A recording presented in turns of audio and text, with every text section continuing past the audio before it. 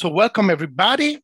I'm Dr. Costantino Grasso. I'm an associate professor in business and law at Manchester Metropolitan University, and I'm honored to welcome you today to this roundtable in my capacity as the principal investigator of the research project Whistling at the Fake, the crucial role of whistleblowers in countering disinformation.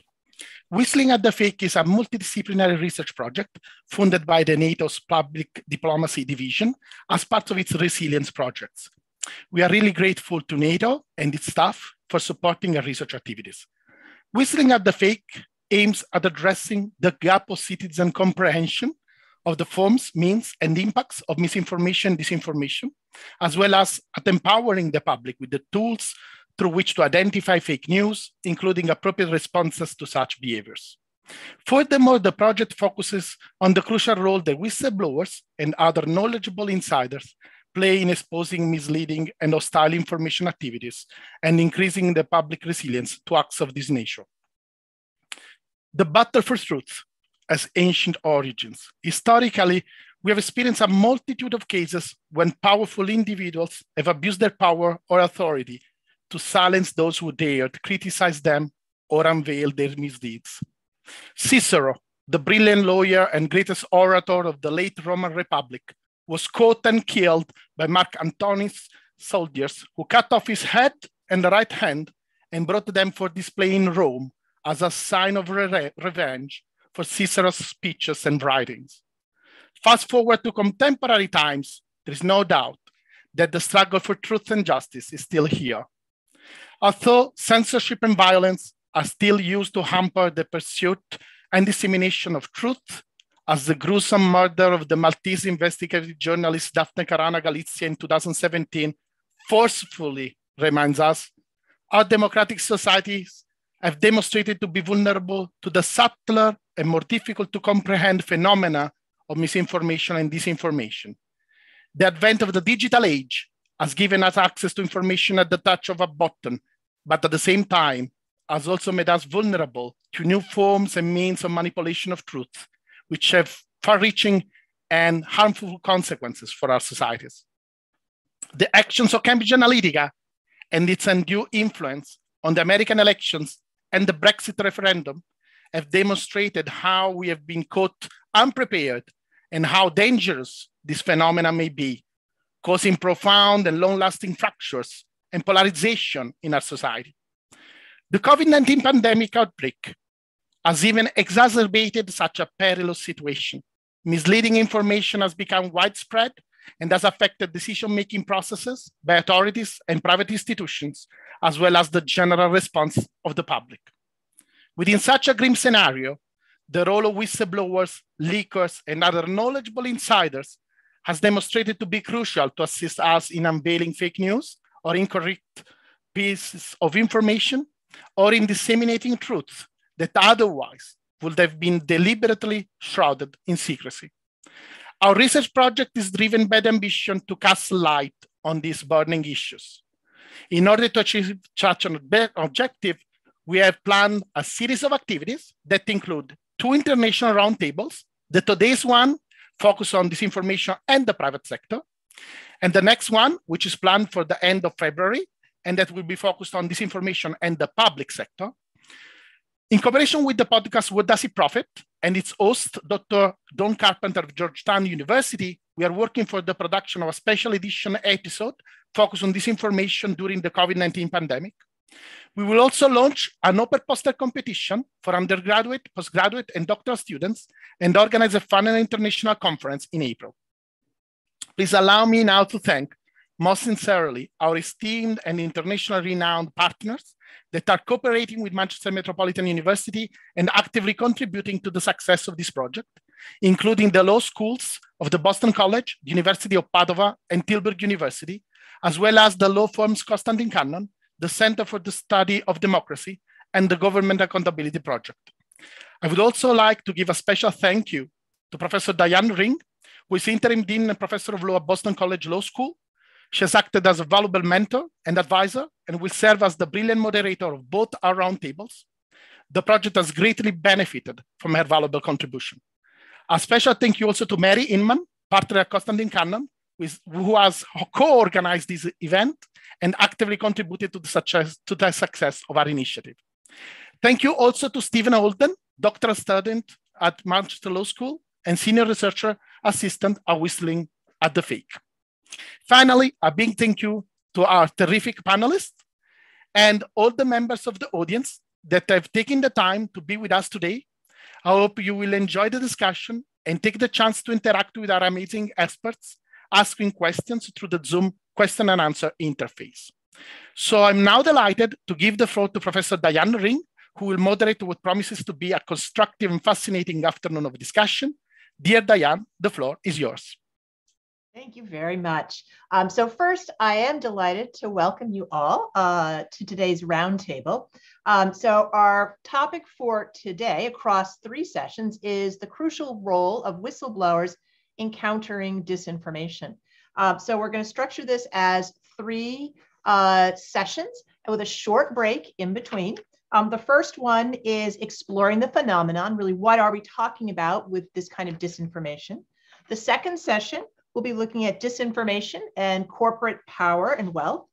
And the final session, we'll be looking at some special issues and final recommendations with a real focus on whistleblowers. So I strongly encourage you, it's a full session for us across the 3 hours, but I really encourage you to stay through to the end, because I do think once we build up to the discussion that includes whistleblowers, it will really be quite fascinating. So I want to first go through a few quick technical details and then introduce the panel and get started. So in terms of the technical details, as I said, we'll do these as 3 sessions with short breaks in between. In terms of audience participation, we are delighted not only that you're here, but we hope you'll engage with us and do so through the Q&A function. We won't be using the chat function today, but we will be using Q&A. So we encourage you to put anything in there that you would like us to identify, ask, address, consider. Just for our panelists to remind you that we don't have waivers from our audience, so we won't be using their names as we answer questions. And so also, for those of you who ask a question, we won't, if you're wondering why we didn't say who you were, that's the reason we won't. So I think we're pretty much ready to go. I wanted to start by introducing the panel, and really to take a moment to do that in a little depth, because I think it gives you a sense of the scope of views, experience, and expertise that we have with us today across the 3 panels. So just going in alphabetical order, Sarah Poppy Alexander. She's a partner at Constantine Cannon San Francisco office. She represents whistleblowers and government entities in qui tam lawsuits, both in federal and state court, as well as government entities, and works under the IRS and Securities Exchange whistleblower programs. She graduated from Harvard Law School, was the co-editor-in-chief of the Civil Rights, Civil Liberties Law Review, and an active member of Harvard's Human Rights Clinic. And she holds a master's in political theory from Berkeley and a BA from Yale. Next, we have with us Karim Amir. He is an Academy Award nominated filmmaker and director. The Great Hack in 2019, which he directed and produced alongside Jahani Nujim, premiered at the Sundance Film Festival. It made the Academy Award in Grierson shortlist and was BAFTA nominated, Emmy nominated, and won the Cinema Eye Award. He is currently working on a docu-series about the Lincoln Project and recently directed and produced Flight Risk, a feature-length documentary about the Boeing MAX 737 plane crashes. He's a member of the Academy of Motion Picture Arts and Sciences. Next, we have Professor Maurizio Bianchini. He is an associate professor of business law at the School of Law at the University of Padova, where he teaches competition law, IP law, comparative corporate and business law.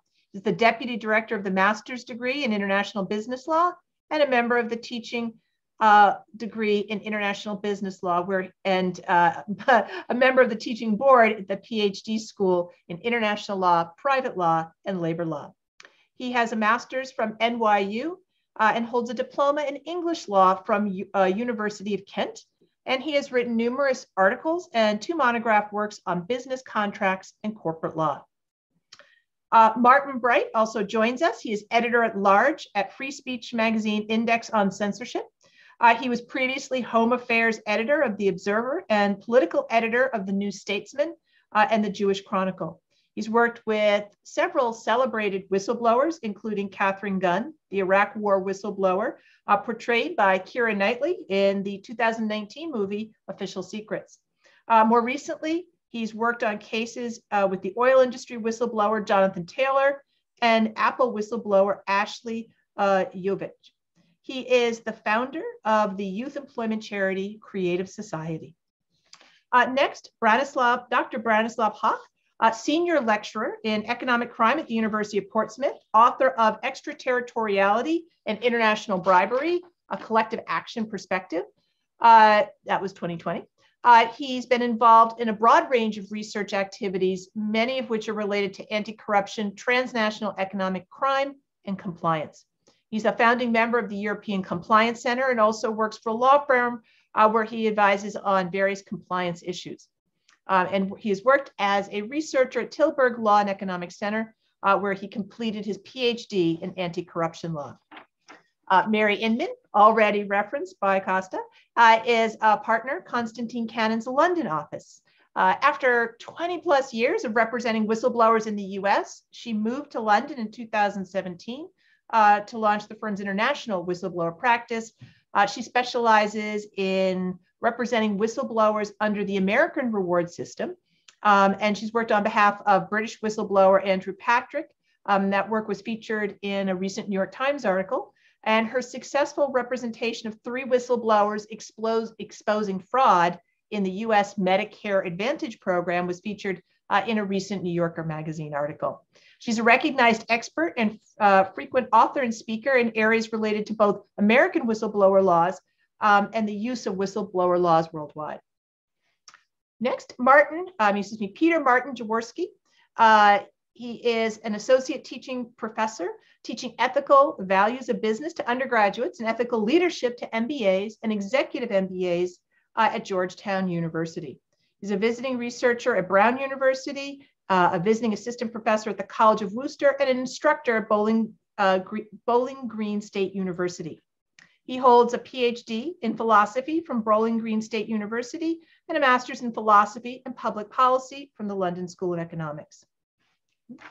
Professor Joseph McCary is an academic researcher, corporate lawyer, and institutional advisor.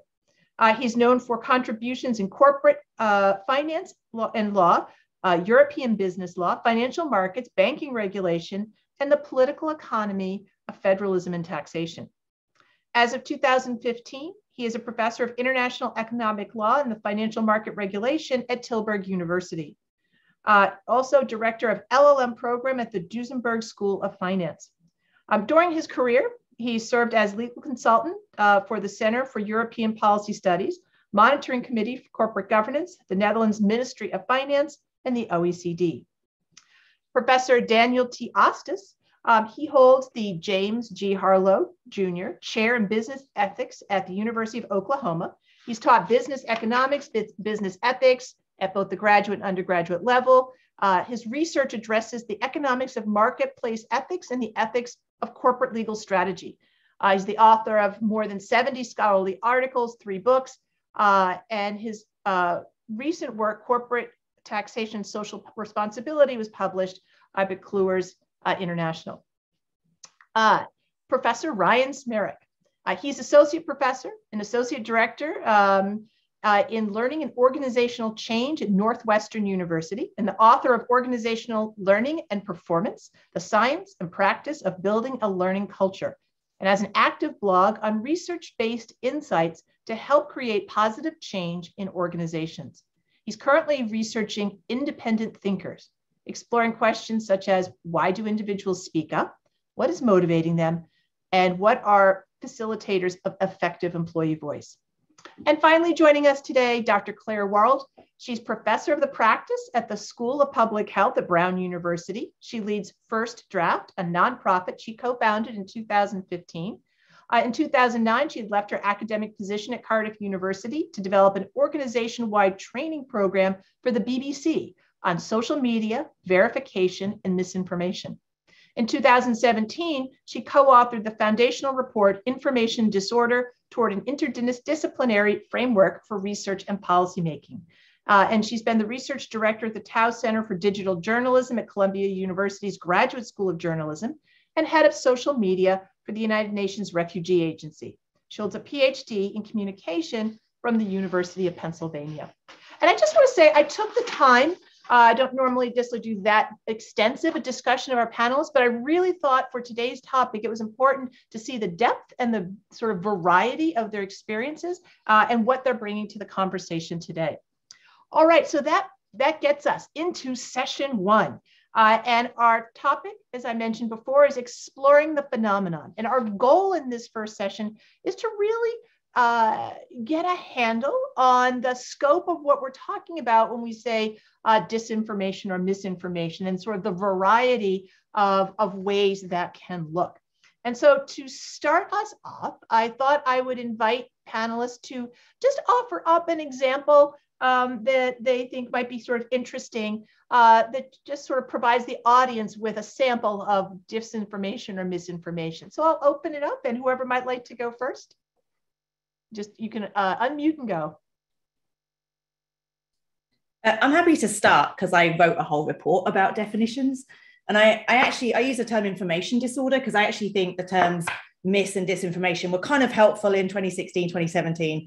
But the kind of things that we're talking about now are much more complex. And in fact, I also talk about malinformation, which is genuine information, which is used to cause harm. And so some people would argue that whistleblowers are malinformation. We on this panel would, of course, say no. Some people would say the leaking of Hillary Clinton's emails was an example of malinformation. But I don't think, that the whole complexity of this space means terminology is important. But I think when we consider those people who stormed the Capitol on January 6th, they hadn't just watched a few YouTube videos that were conspiratorial. They live in a kind of alternate reality.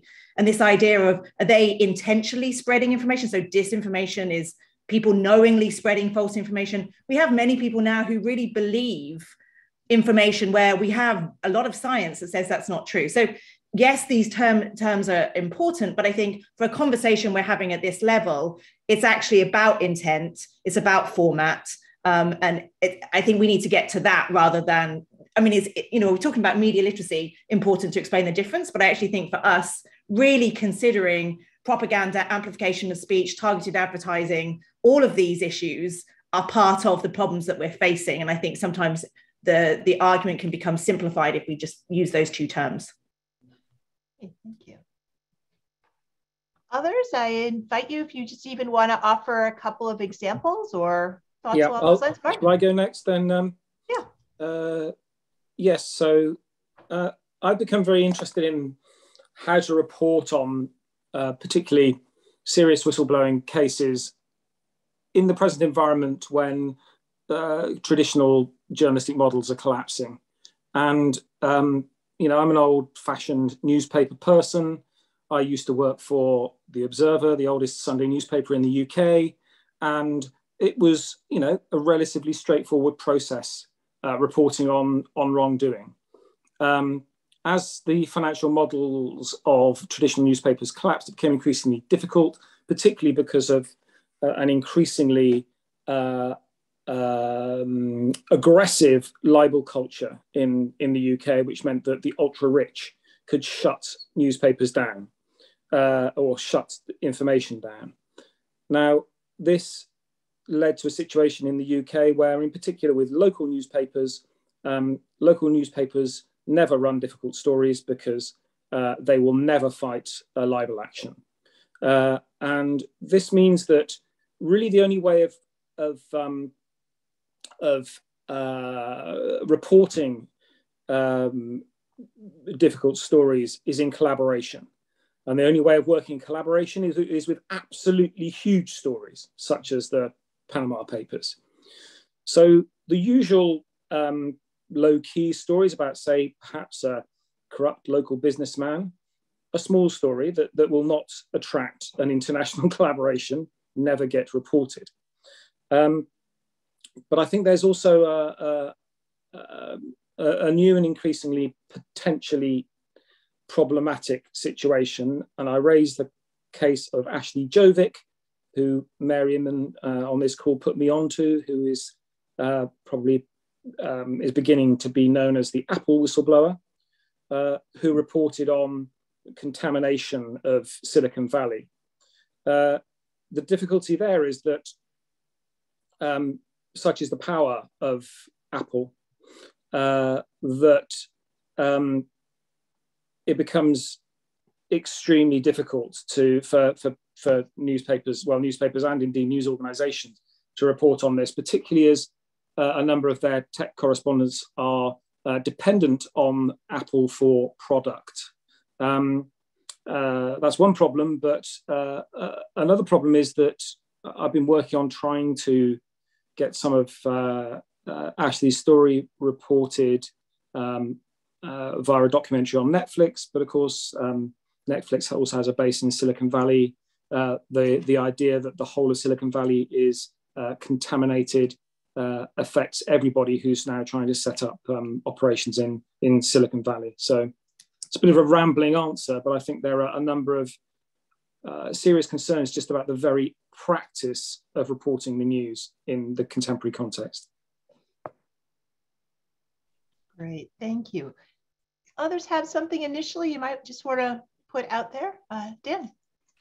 Well, I'd actually like to ask Martin a question, if it's not too early for questions. But can you explain a little more fully where the trend came from in journalism? Is it a change in the law, or is it more aggressive tactics on the part of plaintiffs, or what changed that caused this evolution?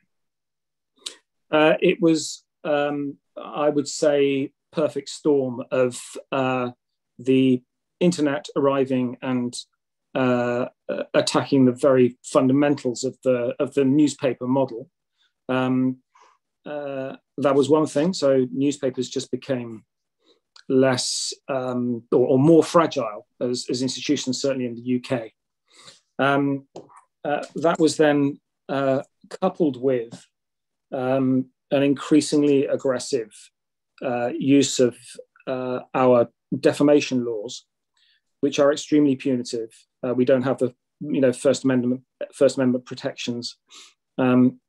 As a journalist being challenged by someone who's accusing you of libel, they don't have to prove anything. You have to prove everything. And that's extremely expensive. So what certain prominent libel firms, extremely successful libel firms, and they do this very well in the UK, learnt, is that the way that you can close journalists down is simply by proceeding prior to any court action with extremely aggressive threats, letter after letter, which the newspaper's lawyers then have to answer, which is extremely expensive. Some people, some of the claimants never have any intention of going to court. They just simply wrap newspapers, largely newspapers, in very expensive actions. And of course, what the temptation then for newspapers is simply never to fight these actions. So cleverly, what the ultra-rich realized with the help of their lawyers was that if you simply say to newspapers, I tell you what, there are two possibilities here. The first possibility is to fight a very expensive libel action. The second possibility is you simply pull everything down from your website about our client. We won't tell anyone you've done that. You don't have to tell anybody you've done that. And we'll all go away and we won't talk about this any further. The consequence for that, of course, for the general public is silence. Now, this isn't directly concerned with whistleblowers, but it does make it extremely difficult or more difficult for newspapers to publish the claims of whistleblowers. Martin, that's really helpful. Oh. Sorry, you. Daniel. Did you want? No, I was just saying thank you. Oh, great. Martin, I was just going to say, that sort of discussion, it's really interesting because it takes that example, it points to another part I think I was hoping we could be exploring in this first session, which is how the various examples we might imagine of problems with information, I'll do that broadly, Claire, because I'm not sure I've captured all the language, but how they intersect with the legal system and where broadly where that fits in. And then also your example sort of foreshadows what we'll be talking about in our second session, which is really looking at those with power, money, resources, and what they particularly can do in the arena of information, and how that plays out. So that was a nice example to both sort of give us a sense of where this sessions can go, and then where we'll be going in the second one as well. And I also just wanted to come back a moment to where Claire got us started thinking about definitions and examples. And I think you make a point. I just want to reiterate and then kind of expand a little bit in another direction, which is,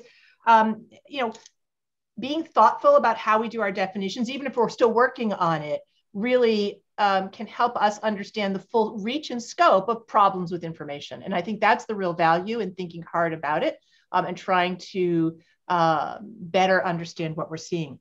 I did want to pick up on part and something you said, Claire, about intent, right? Those who are putting stuff out there with intent, and then also amplification. Because I wondered, to what degree there's a bit of an intersection between intent and maybe not so much intent to put out something is problematic. I'll put it that way. And then we can get into what is problematic. You raised even the idea of things that are true but misused. But people are doing that intentionally. But how much is there also a reliance on amplification from those who buy in and sort of believe? And is there that space of good faith? And so I just interested in any responses. Mary, I saw you have your ready to go. I just wanted to give an example to keep the conversation going. And I would really love Claire's dissection of this example. So there's a Facebook whistleblower by the name of Sophie Zhang, who exposed the fact that when she started at Facebook, she was very junior and she was put on a team where all the resources for Facebook and trying to deal with election disinformation was focused on the major Western democracies. And she was slowly driving herself insane because she was basically given a resource-starved team with very few people to deal with the rest of the world, propaganda and disinformation elections in the rest of the world. And she very bravely resigned after trying to raise the issue and not getting any additional resources. She resigned and did I think a 30-page memo to everyone on the on the Facebook listserv, explaining the situation and bringing it to light. And so I think it's a really interesting example in terms of our focus today is on private corporations. Like, what is Facebook's role here? They're not the source of the disinformation. These are, election officials in Azerbaijan and other places.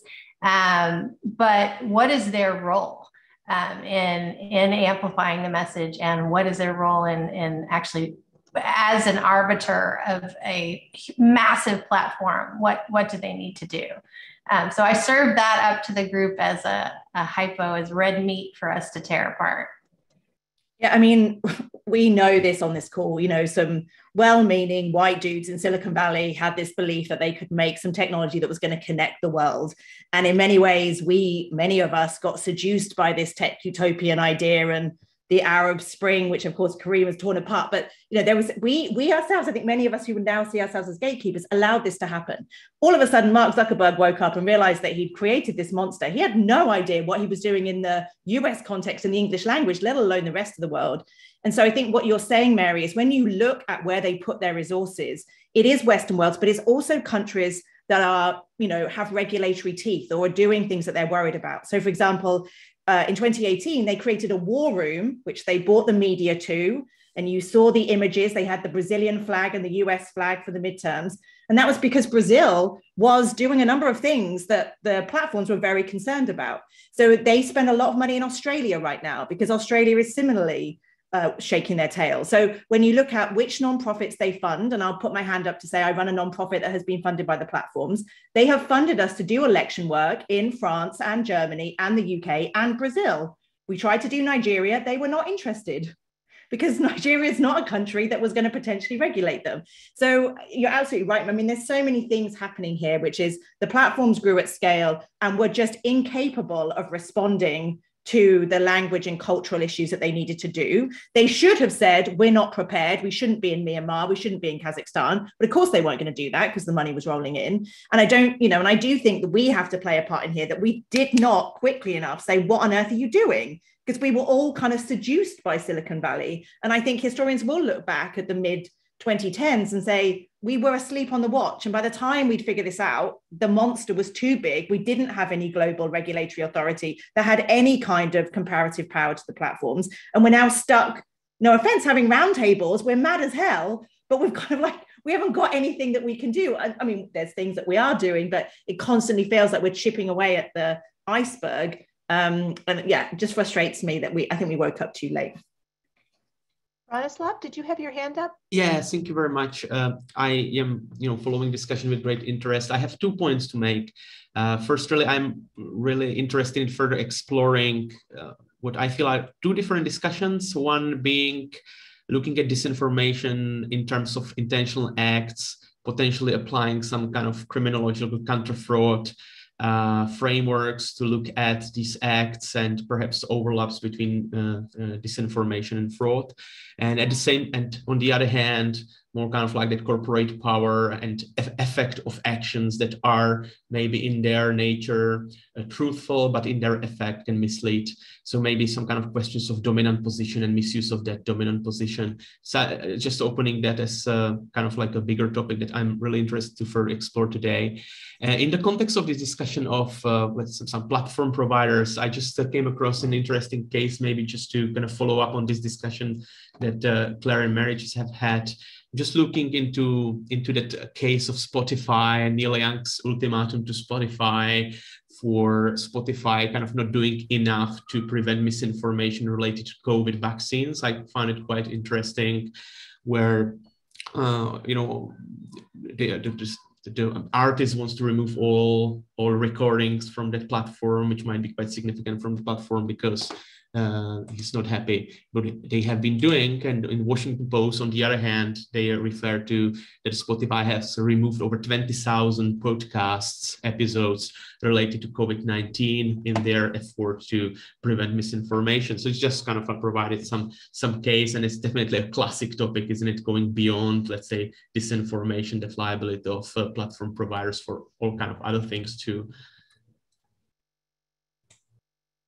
Daniel?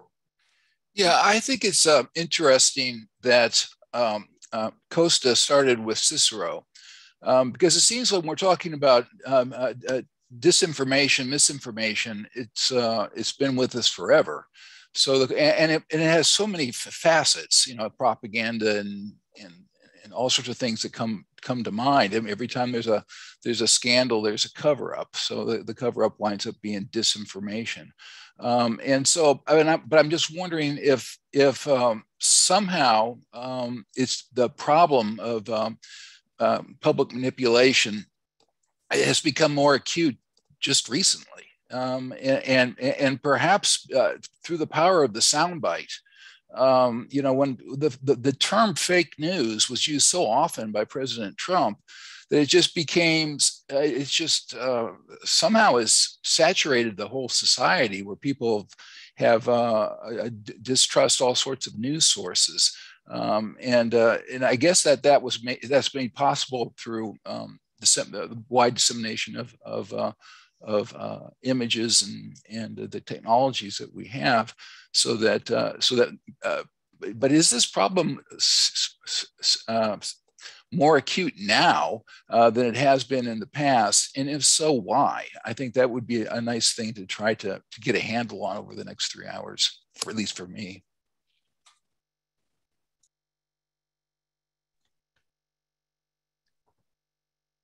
I'll quickly say you're absolutely right. It's not new. The thing that's new is a technology that means an 8-year-old can create a piece of disinformation in 30 seconds and it can be around the world in 2 minutes. So it's the fact that that's free, the fact that you can throw a ton of spaghetti at the wall and it doesn't matter. We only need that one piece of spaghetti to do the harm. So it's just the costs have been lowered and the amplification ability. We've always had rumors, we've always gossiped, et cetera, but it was much harder for it to move beyond the village pub before. And now with WhatsApp, particularly diaspora communities and everything else, means it's the speed that's changed. But yeah, the content has not changed. And actually, Dan, I thought your comment actually highlighted something else Claire said at the beginning, which is to the extent that the past 2, 3, 4 years, at least from a US perspective, gave a whole particular spin to misinformation through the Trump presidency. It also may have focused our attention too narrowly on the problems of information, that it's only certain kinds, and so, the idea that we could actually think through many other kinds of examples, not really of that ilk, right? But that are actually really relevant in society. So if we were thinking of, businesses using non-disclosure agreements to prevent, say, employees or others, from sort of sharing information relevant to what that business has been doing more broadly, as a way to sort of think about, there's just lots of spaces in which we may have problems with information that go beyond that. But in fact, that was so high profile in the US and so salient for so long that we may have just sort of lost track of all the other places. Martin.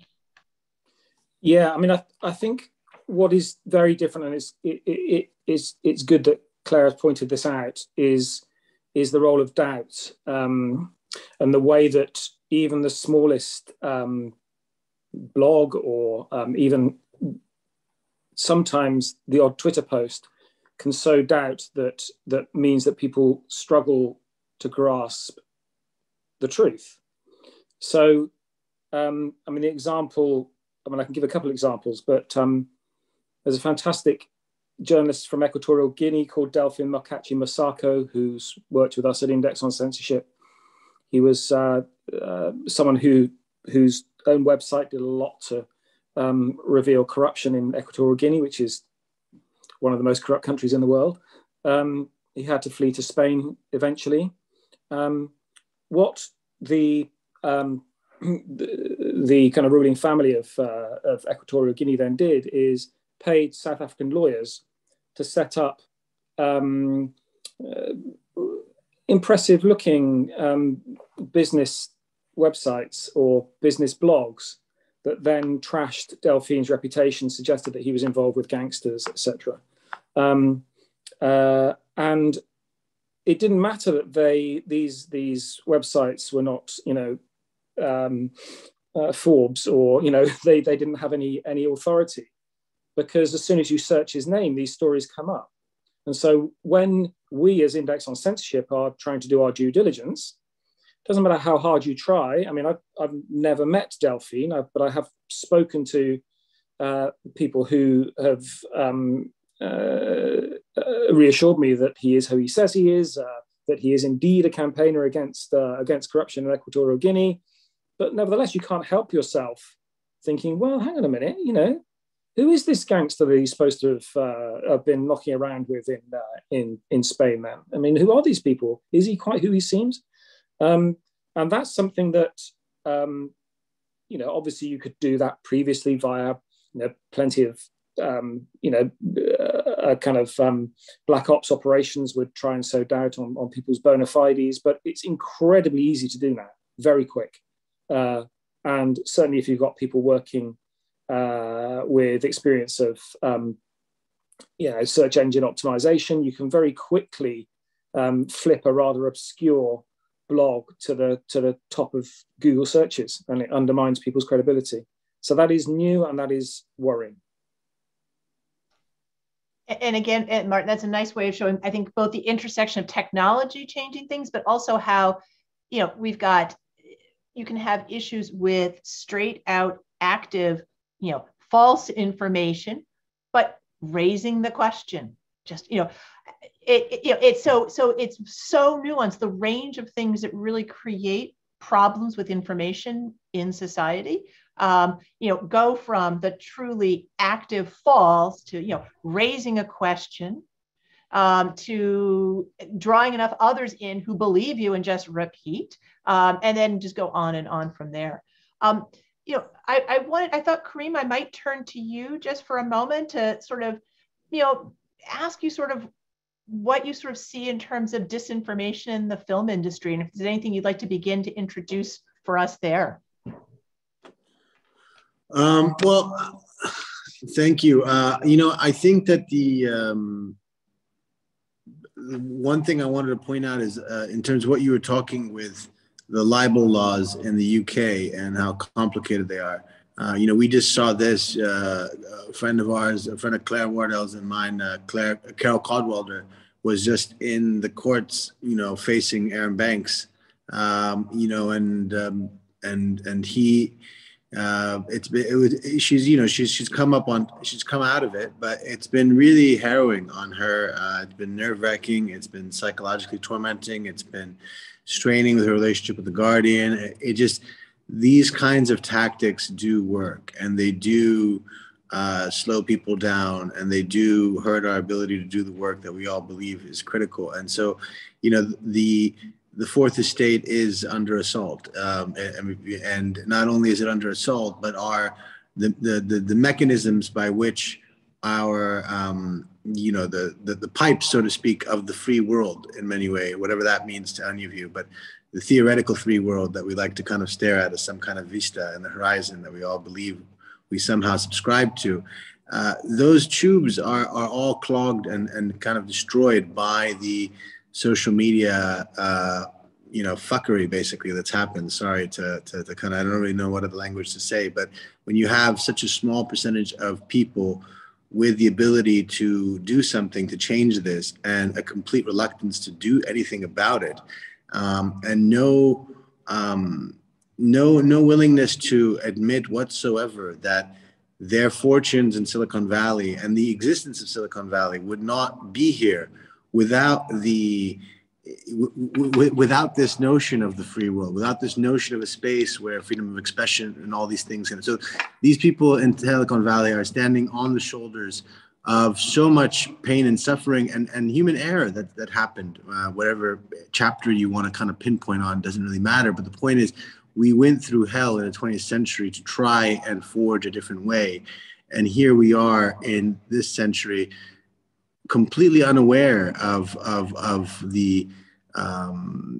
how horrible the brunt of fascism was last century and what it caused, the wreckage it caused. So I'm extremely worried, in terms of, and I think that this kind of conversation is critical in terms of specific stuff happening in the film industry. I can't point to disinformation in that way. What I can say is that the film industry is definitely not as, it's becoming quite balkanized, right? So you can't really make the villain in a film be, China or any country where there's economic interest. Same thing with the Middle East and other territories. Netflix, many of these platforms, they're adjusting to their, to their growth, and they are, the programming decisions are no longer being made kind of from the United States as much as they used to be. And I don't know if some of you saw, there was a thing with Netflix and Russia that some people believe is quite worrisome, with the Russian government and them kind of agreeing to take on a certain percentage of state content from the government and opening an office there. So I think, when we began making the Great Hack, we were early on, before it was focused on Cambridge Analytica, and we were looking at the kind of information space in general and kind of cybersecurity. Everyone was concerned about kind of this balkanization of the internet, which was a lot of the NATO types were all talking about this balkanization of the internet that we were stepping into. And I think what nobody was really prepared for is that we have a balkanization within our own societies, right? Like we thought this balkanization of the information space would be happening with like, oh, there'd be like several internets, you know, the internet in China and the internet in Russia, the internet in other countries. But what we didn't really prepare for is that we would have kind of different information platforms and in different kind of instruments within our own society with their own rules and their own governing systems. And I think that's what's really concerning, right? When we look at kind of these spaces like Parler and alternate kind of spaces, you know, I don't know how we, I don't know, I don't want to seem hopeless, but I don't know how we can curb this situation when the private companies in the United States that have the ability to do so have a leadership structure that really doesn't care. And we keep making films and complaining and whistleblowers come out, but nothing really happens. So I hope something does, but until then, I'm not optimistic. Thank you, Karim. In an effort to seem optimistic, right, as moderator, I'm hoping that, one of the things I want to come to in this session a little bit is look at some intersections with legal and regulatory systems as they stand. And then in the next session, look a little bit more at some of the things we've already started to talk about, large businesses or other actors of power or strength using various kinds of techniques, including the legal system. And then in the third session, trying to think through what are places where we could imagine sort of building next steps. I just wanted to take a moment to encourage our audience. We've already been getting some questions. That's fantastic. A number of them I think are ones probably we'll be picking up in our third section, so I may hold them till then. I just wanted to let you know that if you're in the audience, if you raise your hand, we actually can't bring you onto the panel. So I really encourage you to put anything into the Q&A, and we are monitoring it and are looking forward to picking up those issues as we continue through our sessions. I thought I might, kind of a little bit building on part of what you were talking about, Karim, kind of dive into this broader question of the relationship between all sorts of problems with information and the ways in which these problems take place. And I've mentioned sort of, you could be, actively doing something, you could lead others to do something, you could hold back information, you could silence individuals. There's lots of different sort of active, passive, direct, indirect ways of using information. I also just wanted to sort of highlight, run through a few kinds of ways we see, information spread. And some of this you've all hinted at in different ways. You can make a false connection between things, sort of imply a connection. You could actually sort of be effectively an imposter in what you're saying. You could truly make up content. It can be misleading or true, but not really, manipulated. And I raised that to go into my question, which is, how do we begin to think about the legal system there, right? It is, if you're doing, if you're engaging in these different kinds of actions, is it always fraud?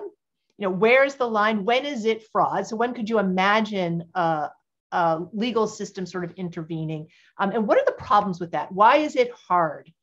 We've heard a little bit just about resources. So if the player on the other side is big and wealthy, that's just a struggle if you're being challenged. You're the one who's trying to, blow the whistle or do something. But if we step back a bit, just generally in the legal system, what makes it hard to get at problems with how information is being used, manipulated, put out there?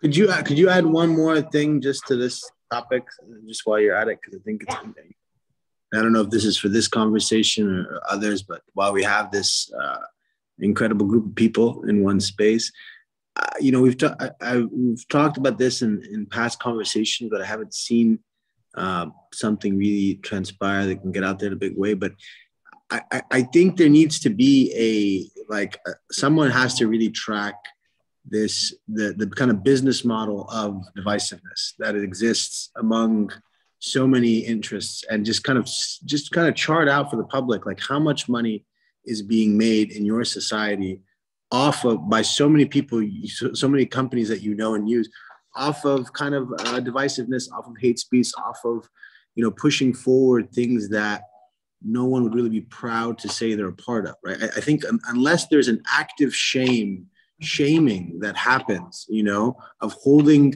you know, we live in a world where people are scared of a mean tweet, right? Like companies are terrified of a mean tweet. That's how you get them. Right? Lawsuits are important as well, sure, but public shaming is a valuable tool, and it is a tool that these companies actually make money off of. If we could just track kind of how much money has Facebook and Google made off of certain types of content and and how embedded is it into their business model, I really think that needs to be a point that can be attacked from both legal and non-legal strategies. So I just wanted to add that to your list.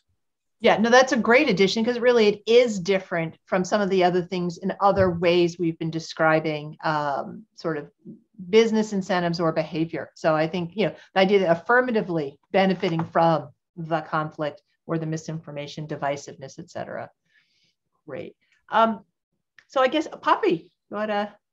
Sure. I mean, I think that's a really interesting point. And I know this is supposed to be the optimistic section about, you know, legal tools, but, you know, businesses are not that scared of lawsuits because they know how to fight them. And they've been fighting them forever. And they have, you know, a number of lawyers lined up on the other side, knowing exactly how to fight the kinds of lawsuits that we might bring. But mean tweets, you're right, they haven't quite figured out how to deal with them. And so that is scarier, which in, you know, stepping back for a second is in itself a scarier proposition.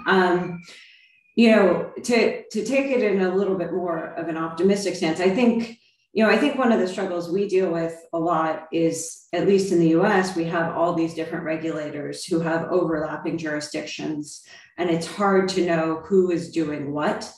And it's left us with this, you know, a big hole in a lot of the different sort of regulatory schemes that I have some optimism right now is starting to be filled. We're seeing, for example, the SEC starting to really come after, you know, crypto exchanges and other areas where there's just, you know, things are sort of running wild.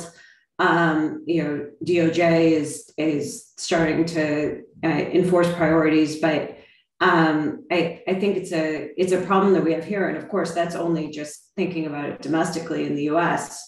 You know, when you take it broader into an international scheme, it's a whole other ballpark. So I think that's just one of the challenges we have to deal with. I wanted to step away from the legal for a minute and then go back to Kareem's point, which I think is really interesting, is what are the levers that can be pulled to stop this? And I think one of the most interesting ones I saw was an account on Twitter called Sleeping Giant. And I don't know if you know, it was a guy in the Bay Area named Matt Rivets. And he basically, just through his Twitter account, got over 4,000 companies to no longer advertise on Breitbart News because of the hate speech and bigotry that was showing up on that platform. So I do think there's, in a way, those kinds of efforts often seem more effective than the legal channels. So I don't want to limit ourselves to the legal channels, because I've been very heartened when you feel like this is such an overwhelming problem and we can't do anything. And then you see individual actors using that same platform, the Twitter platform, to make that kind of change. I do think that it's important to consider those solutions as well.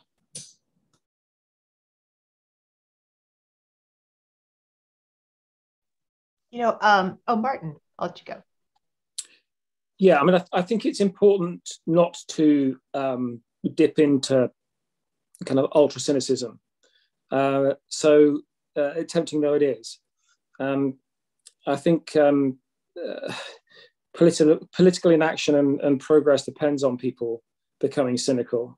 And you know, I've often used the example of of my son and his friends who are kind of 18 years old, kind of deciding that this is all, all the stuff that we care about is just what happens, and there's nothing you can do about it. Everybody's chatting shit, as they say, and whoever you listen to, it doesn't really matter whether it's Joe Rogan or the BBC. It's all just the kind of white noise that the younger generation have got to negotiate in their own way, often in a very subjective and individualistic way, which of course then rather suits the powers that be. But I think what can happen is that you can have films like The Great Hack, which pierce through this carapace of cynicism, so that do mark a kind of paradigm shift in the way we think about things. And this is what journalism should be for. This is what lawyers should be doing, is trying to break down this idea that this new truth, this new untruth, this new reality that we're facing is the only possible reality. Which brings me back to the Ashley Jovic case, which I think is hugely important, because what she has done in her quite extraordinary and courageous way is raise the question. I mean, the headline that we used in Index on Censorship about her case was "Apple poisoned me physically, mentally, and spiritually." And I think we do have to ask ourselves whether this is in fact what's happening across the board with these platforms. We don't really understand what they are. They're very new. We don't understand what effect they have on us economically, legally, transnationally, and indeed psychologically. But we mustn't give up on trying to find out and trying to reveal what this new reality is, because that's what journalists and campaigning lawyers and academics have always done, right? And that isn't new.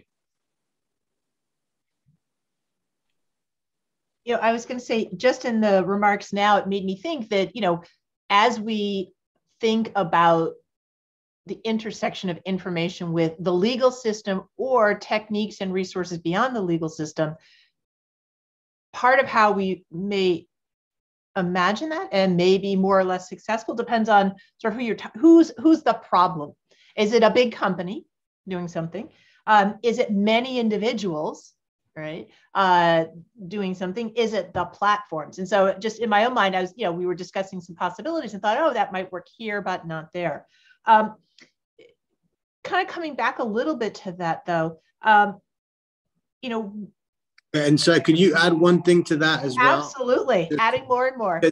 Because I think there's an important distinction to be made between like what the platforms do and what bad actors do, and then the degree to which the platforms enable bad actors and are reliant on bad actors because they actually are incentivized for those bad actors to do what they're doing. And that's the kind of big debate that still isn't resolved in the Cambridge Analytica story, right? Which is like the degree to which, the narrative that Facebook was very actively trying to deploy is bad people did a bad thing on our good site that's filled with all of your memories and all your things that we would never do anything bad, as opposed to we invited a bunch of bad people to come here knowing they would probably do something that's pretty messed up, but that's okay because we didn't think it was a problem, right? Those are two very different things. So the degree to which there's bad actors, there will always be bad actors. We will never live in a world where we eradicate bad actors, right? I think it's very important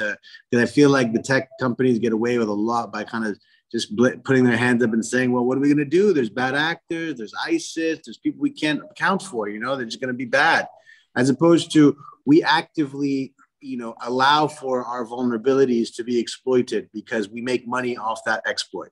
That's a different correction. And I feel like if this conversation is coming at it from a kind of NATO scaffolding of that kind of like, we need to kind of look at the security risk in a dire way. And that doesn't mean we can, I'm sorry if I'm coming across as pessimistic. I'm not pessimistic. I'm optimistic because I believe in the resilience of the human spirit. I have to, or else I wouldn't get out of bed every day.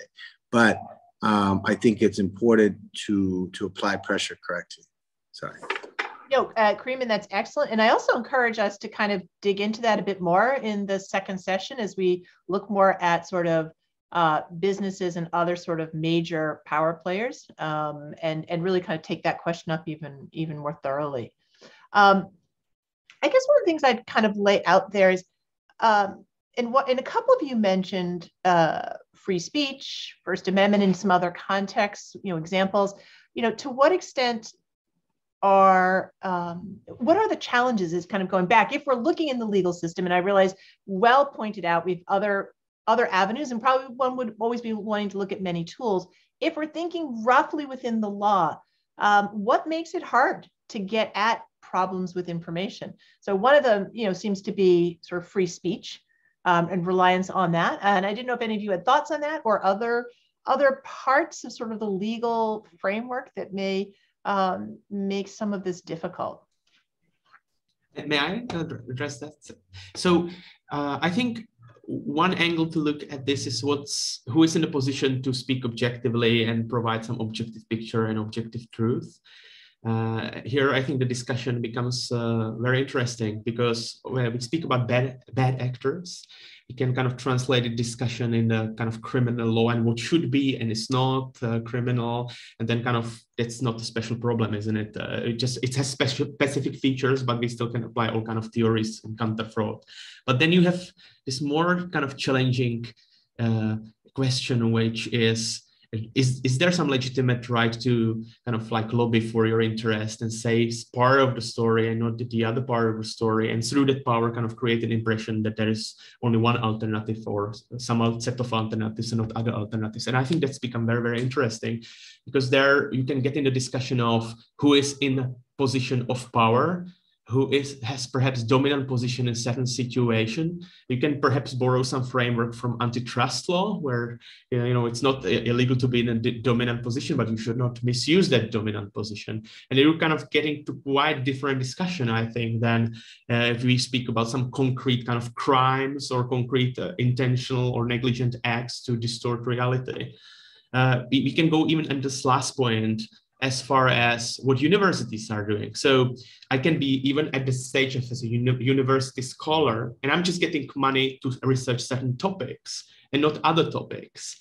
Is this already getting us somewhere that I'm objective, valid, but just researching certain type of questions that big corporates want me to research and no other questions?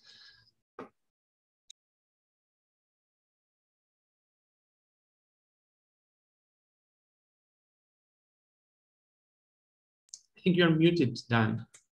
Thank you. I just wanted to give someone space to kind of, if they wanted to comment on Bronislav's point. And actually, I just want to, maybe I'll ask you a little bit more. Are you suggesting that law, fraud, intent is not the right space to be looking, or that we should, within that space, narrow it by asking a little bit more about power and position? I think that these are two discussions. You can choose what to do.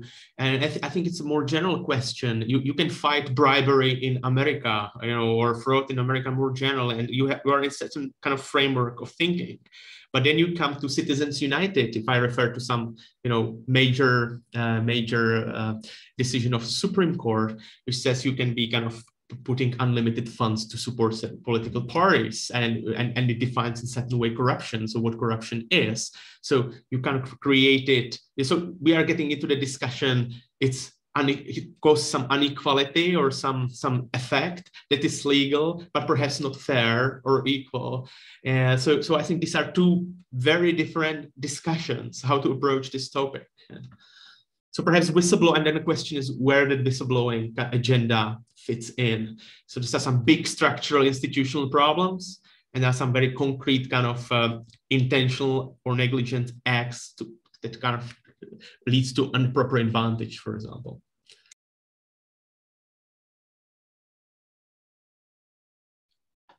I wanted to kind of, and it's a little bit connected, Bronislav, to what you were saying, but we had two questions kind of come through our Q&A function that I thought I might bring up now. First was, about conspiracy theories and just trying to sort of understand how they function in this space, how they take hold, and what that might say about how we would think about, responding, in terms of society or others in the same space. And so I don't know if any of you want to sort of dive in with that a little bit. I'm happy to say something about this. I mean, as somebody who tracks these things, we've always had conspiracy theories, but they've always very much been on the fringe. I'd say in the last 2 years, what's been so concerning is seeing these pretty obscure ideas move very much into large mainstream Facebook groups and other things.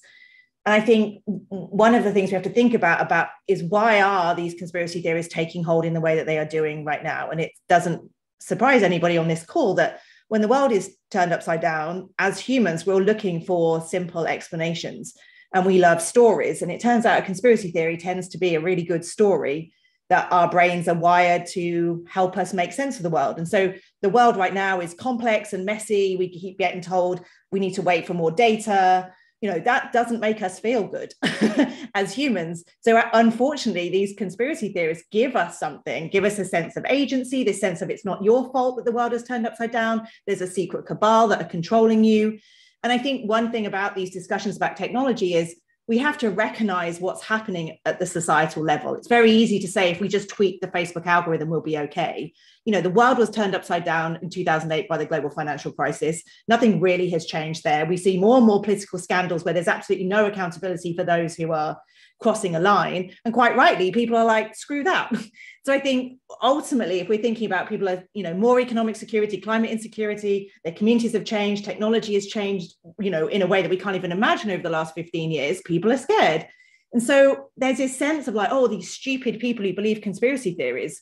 No, there's a much, much bigger question here about why people are so susceptible and what's going on in society. It's just much harder to deal with those questions and much easier to think that a tweak in the Facebook algorithm will solve all of those things. So again, not easy in these conversations because we want there to be a quick fix. To say it's a whole of society response is going to take 30 years is pretty depressing. But fundamentally, the rise of conspiracy theories is telling us much more about what's happening in our societies than it is the technology.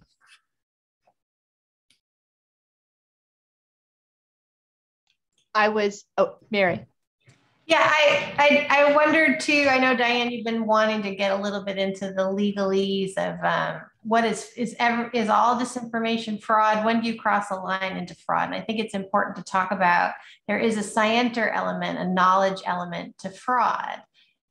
So you have to look at the intent. So it can be that you knowingly put out a falsehood and made a false statement, or you omitted a material fact that led to a false statement, or you were reckless in doing so. So there is some level negligence, at least under the civil fraud statutes that we practice under in our whistleblower reward practice, there is that element of intent. So I did sort of want to lay the groundwork for at least where we frame it. It's not negligence. Yeah. Well, and Martin. No, you go, Dan. Yeah, I mean, clearly working for a free speech magazine, we have some interesting discussions about conspiracy theories and how far principles of free speech should apply to them. Should we allow in our pages the rehearsing of conspiracy theories? And there are limits to free speech. Even a free speech magazine accepts that. And I think we are approaching the position where some conspiracy theories approach the status of hate speech, but it's very, very difficult to say which conspiracy theories and who decides. So I think, for instance, to go back to the example raised about Spotify and Joe Rogan, I feel very uncomfortable with the idea of trying to close down those discussions of those conspiracy theories because I think it's important sometimes to flush out untruths in the clear light of day. Where it becomes more difficult, I think, is where and we're sort of moving away from the private sphere here, but where conspiracy theories have been weaponized by bad actors or state actors. And I'm thinking in particular conspiracy theories about Syria, about whether or not certain war crimes have been carried out by Assad or not, whether in fact, the war crimes of Assad are in some way a false flag operation carried out by the CIA or others, or Israel. I think you start to move into extremely difficult territory when those sorts of conspiracy theories are rehearsed. The difficulty is knowing how to deal with that. I mean, perhaps Claire has some ideas. It starts to sort of drive you slightly crazy when you start to think about how you might want to deal with those. And we've had direct experience of that with that particular conspiracy theory. Martin, Claire. No, I don't have a good answer to that, but I think, Martin's right in that many of us feel very uncomfortable about this idea of deplatforming and taking content down. What's frustrating is that we don't have good intervention. I mean, in a journalism context, Martin would interview a conspiracy theorist and would hold them to account and would challenge them in real time. The problem with the Joe Rogan example is he has a 3-hour podcast with a huge audience and allows people like Robert Malone to spout absolute known falsehoods, and Joe Rogan is nodding along. So that's the challenge that we have, is that particularly in an audio context, what does live fact checking look like? I think we haven't invented the technology to allow speech, but real-time counter speech. And that's the problem that we have in these spaces. I don't have a good answer to the conspiracy question. But that's why I keep going back to this business model, right? Because it's like, if the business, I think there's a difference between having a society where you are open to free speech, and I agree, with what was said, that like, as a filmmaker myself, I support everyone's ability to say really what they want. That being said, I think there's a difference between having the range in a society where your free speech is protected and being, profiteering off of things that are false. And I think that could be arranged. I'm not a lawyer. I don't know what the implications of that are or aren't. And of course, from country to country is different. But I do think as a society, we need to look at the wreckage that's being caused as a result, and the kind of culture that is allowing for a collective profiteering off this. Because I think at the end of the day, this is a capitalism problem. Like, unless you curb the incentive that's driving all this, I think we're all just kind of talking, to ourselves, with all due respect. Like, it's like we can sit here and hope that leaders are going to do things for the right reasons, but we live in a world that is governed by financial interest. Like, that is the base operating model of most decision making. And so unless unless there is a business model decision, we won't see these companies change, right? And to fix it, and that's the bottom line. And what we know is that same business model, kind of like when so many of these companies want to accomplish the unbelievable, they're able to, right? We look at the incredible amount of services and growth that they've been able to accomplish. But I just think that's the only place I see that we can keep going back to, that. And Francis's kind of thing about, curbing the new generation of top engineers and top kind of employee capital, and having that, and targeting that generation, you can start to kind of hurt some of these companies by not being as competitive in their recruitment effort. I think that's an extremely valid strategy as well, and she's working on that pretty effectively. Dan, did you want to? Yes, I just I think the one framework that I would naturally approach this topic with is legal. And I think Mary's point of starting by saying there's got to be scienter, but if you look at the full definition of fraud, it's a intentional false statement of material fact reasonably relied upon causing injury.